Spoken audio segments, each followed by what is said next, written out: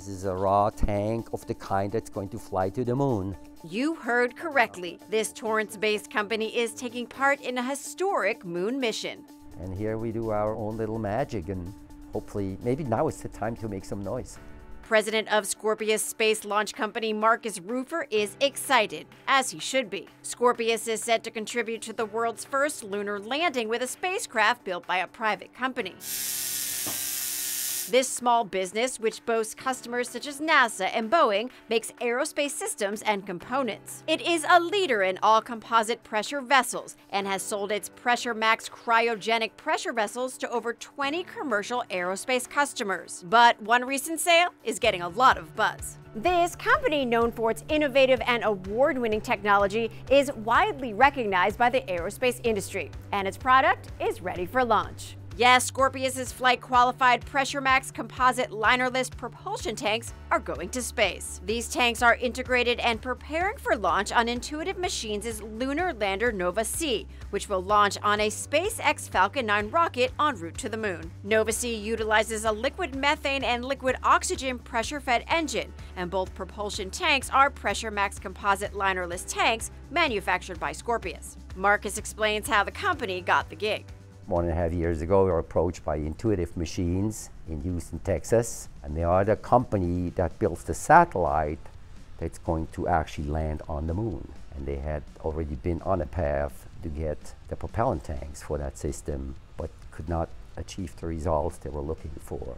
And they approached us and asked if we could take a stab at this, see if we can make these tanks. We came into this pretty late, but we were able to build some prototypes and still delivered the first tank to them, functional, faster than previous people had even done. Well, now you have to qualify to go to space. You're going to be sitting on a Falcon 9 for SpaceX, and they have, of course, a whole row of requirements, what you need to demonstrate that you can be on a vehicle like that. And then you have the actual satellite provider, which is Intuitive Machines.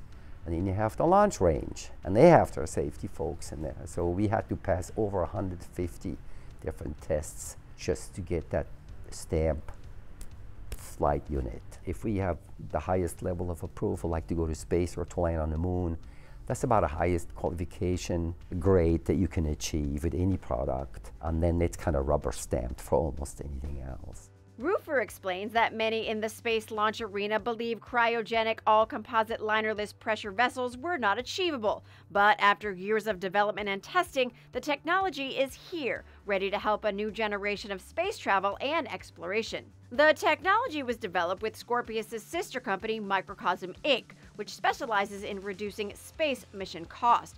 Microcosm is based out of the same Torrance building. For Scorpius's part, it strives to make safer, lighter, and more cost-effective tanks. The Nova-C lunar lander will carry NASA payloads and commercial cargo to the moon. Since it is using the Scorpius linerless all-composite tanks, which weigh much less than traditional tanks with metallic linings, more weight can be devoted to payload. This is a typical flange that is at the polar boss opening of a tank with a line coming out of it. If this is the traditionally how this is made, if you want to take a look to see, you know, how much that weighs. I can't lift this. But I think I have a version that you'll like a lot better. This has the same or more strength than this piece, and it doesn't corrode. Wow. And while the company aims to reduce the weight and cost for launch vehicles, it also strives to save the environment on Earth and beyond.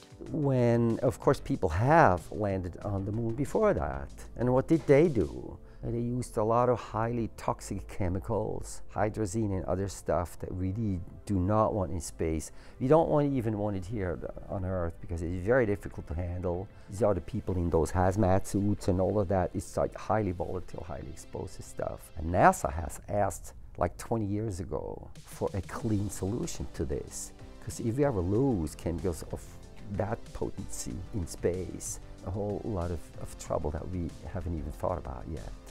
That could be up there for a really long time. This would be the first time that we have what we call a clean landing. Because this time we do away with all of these toxic substances. We're now landing with liquid methane and with liquid oxygen. So that's one thing. We are clean, it's fillable, drainable, all by normal personnel. It's not dangerous. And it can be done with existing technology now. That does change how we do things and how we would be landing maybe on other planets when we have these kinds of propulsion systems. Once Scorpius was established in 1999, both Microcosm and Scorpius started looking to relocate from neighboring Hawthorne. As we know, the South Bay in general, of course, was a big base for aircraft, airplane, commercial airplane. We were looking for a suitable building and we came upon this place. We found it very, very inviting to business. City of Torrance was flexible, accommodating, uncomplicated, which is not always the case. It has a very reasonable taxation scheme, and we just felt overall the regulatory issues, the inspections, the fire, they were also reasonable and all unbureaucratic really with us. So we found that to be very supportive, and Torrance has really become our home. We feel very comfortable here. This one-stop shop is comprised of just about 20 employees, a tight-knit group that works together on all projects, big and small. This is turnkey, despite the fact that we're so tiny. You come to us as a customer and tell us what you need. You can literally just explain to us what you need. We'll do the design, we do the calculations, we'll give you all the pricing, we build the tool, we do the testing, we do the packaging, the crating, the shipping. Marcus has built a unique culture and says there is a method to the madness. I've been asked what's the secret in the sausage here, and it's really them, it's the team. Everybody is into everything. So there's a healthy amount of looseness and chaos in this team to leave enough room that it's not a tight little slide puzzle where you can only move this way or that way.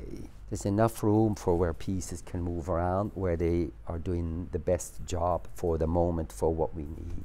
And for a company that is headed to outer space, Marcus and his team adhere to a surprisingly grounded mindset. Here, for what we do and how we work, you know, I hear this like, failure is not an option. I really don't like this sentence at all. Failure is not just an option. It's the ingredient to success. It's the risk that we have to be able to take. We want to have an environment where failing is just fine. Just don't repeat the same mistake 20 times. If you're working on a multi-billion-dollar program where every little piece has to be guaranteed to never fail, like ever, that really limits your approach and your choices how to solve a problem. We can go into our little back room and kludge something up to say, hey, what about this concept? What about this idea? And maybe do something that's really crazy, but we can allow ourselves to do that. We can go across to the hardware store and buy a handful of tape and screws and nuts and bolts and the glue gun, and we go, what do you think about this? And everyone's like, oh, this is crazy. But we can do these things. And they do, like when Scorpius technicians shop at a family-owned local business called Rockler Woodworking and Hardware. Us here at Rockler, we pride ourselves in offering a vast assortment of different tools and hardware to woodworkers, DIYers, and in this case, even space missions. It's pretty cool that we were able to help someone else in the community with their global project and getting some of our product on the moon. We have all these customers using our products and all different levels. We offer classes to help those that are wanting to get involved in the woodworking community. One little community store can really help out anybody and everybody in the community here of Torrance. Thinking outside the box has gotten this Scorpius team to where it is today, literally shooting for the stars, and the sky's the limit. Next step is we would like to see the rocket take off, get to an orbit, get to where it can prepare to land on the moon. That's of course a difficult part, which of course other people will be in charge of. It'll have a set of the tanks that we'll be looking at on the satellite for the propulsion system, which will be there for steering and for landing on the moon. And beyond that, there's definitely a multiple path approach to translate this technology and what we've developed into uses that are outside our industry. That can be medical, can be industrial, can be an oxygen bottle in a fighter jet, can be a little breathing apparatus for a child. It can be the bottle that opens the door on an emergency chute for a large airplane. So there's a wide range of applications where we can benefit from this technology that we're just beginning to explore now.